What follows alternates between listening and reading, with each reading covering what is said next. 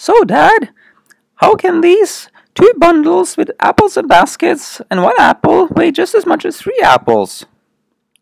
Well, son, let's do the math. We start by removing one apple on either side. You see?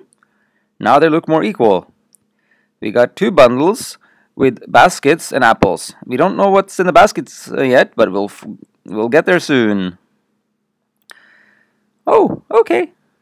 The next step is to divide by 2. You see how we got 2 units on either side there? Yeah.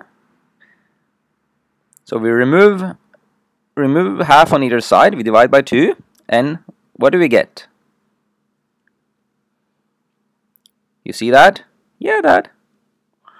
Alright, now let's remove all the apples on the side with the baskets. So we just have baskets left. Alright. So we remove 6 apples on either side.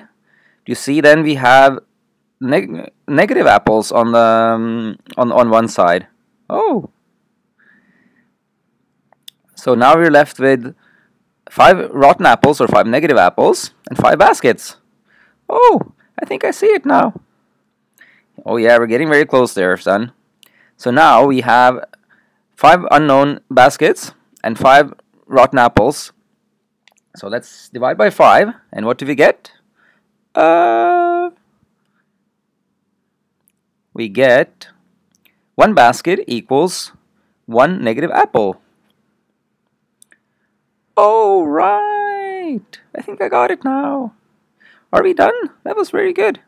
Not quite. Let's fill in the baskets and see if this works out. Does this look right to you?